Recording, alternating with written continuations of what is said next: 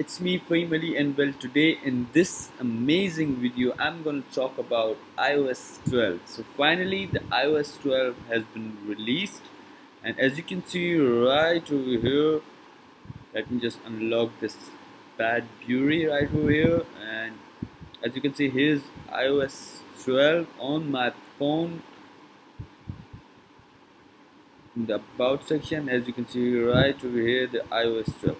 So I'm running iOS 12, as you can see, but now let's talk about the features and functions of iOS 12. First of all, I'm sorry that I don't have any external camera to record it as the other YouTubers do, so please don't mind about that, and just let's focus on the features and functions of the iOS 12, and hope you will like this video.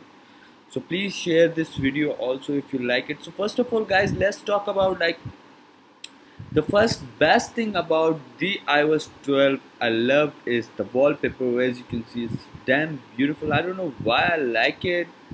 It's like textures and like light whatever, but still it's really beautiful. The device looks amazing. I personally, my friends has like iPhone 10, and on iPhone 10 the wallpaper looks much more beautiful. So as you can see, the first thing was the wallpaper. Now the second thing guys, there are some changes in the icons right away. As you can see, the App Store icon has some changes, and let me just go to settings, and in the settings guys, you can see the icons are like kind of changed. Like as you can see, there's a new option right over here, screen time. As you can see, if you have watched the WWDC 2018, then you must be familiar with this sleep time. So the sleep time basically do is like it allows you to control the applications which you use the most on your iPhone. For example, if you are getting addicted to WhatsApp and you don't want to use WhatsApp for like a long time, then just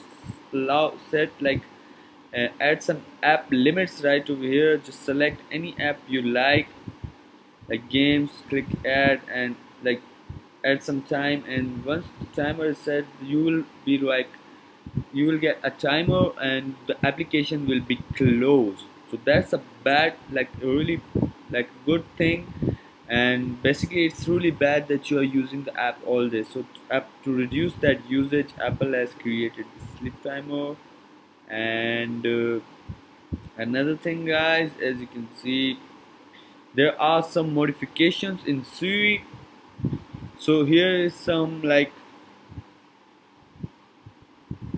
uh, things which you recently search or you do whatever. So you can create a shortcut. Like if you, I have opened notes, so if I want to add a shortcut of notes, I will hit that plus sign and I will create a note. Like you are saying, you can say something like new notes. So if you say something like new notes.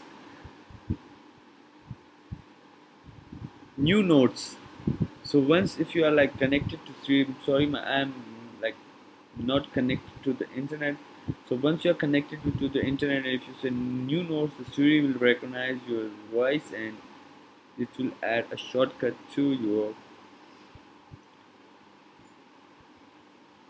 And the third thing is the voice memo. As you can see, it's like they have been added a voice memo even in the iPad, and some changes in the, like you can say, once you click on here, you will get all the information in the messages right over from here. So you don't have to, like in the previous iOS 11 there was that info icon right over here in the right left top corner or the right top corner, and now it's removed. You just have to click the contact and you can call audio, FaceTime, or WhatsApp, or whatever the user is on.